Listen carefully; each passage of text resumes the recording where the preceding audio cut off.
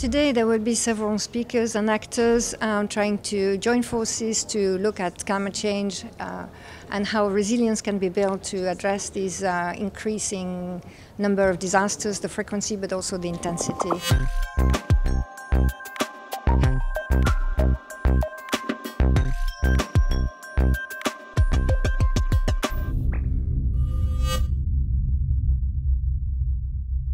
We found that we have a good agreement that prevention is really important, and we need to make that shift from just acting ex post in the relief and recovery space, which still is the easier thing to do and the more traditional thing to do.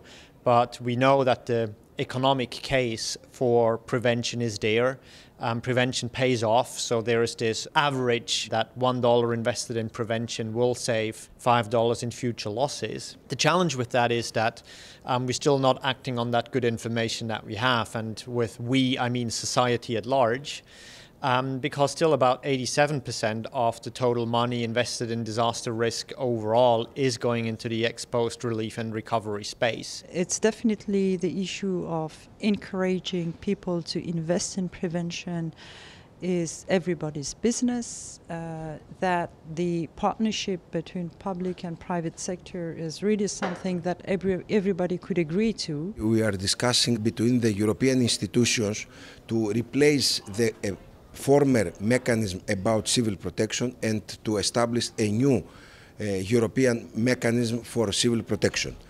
It is a very important initiative from Commissioner Stylianidis. The name of this initiative is RESC-EU, and for the first time European Union tries to prepare European instruments against the physical disasters and humanitarian disasters. If you know what the risks are, you can be prepared, obviously. Far too often we react to disasters after they've occurred. It's chaos, it's dramatic, it's newsworthy. Sadly, it doesn't need to be newsworthy to be effective. It's very important to look at well outside of these mediatic events and to prepare, looking at all these risks, the vulnerability of populations, as I said, and assets, and study that to make the resilience greater. Very often we're thinking very linearly in physical protection, and we talked a little bit about going beyond just financial risk transfer and physical protection actually as the two classical instruments, but that in the resilience space there's much more that you can do about people's awareness and understanding of risk, social cohesion and how a community can socially work together.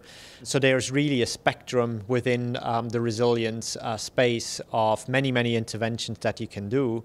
And I think that also should act as a motivation that it is easy to prevent, and very often it's not just cost effective, but if you do it at the right time, at the right place, then actually doing prevention comes at no additional cost at all.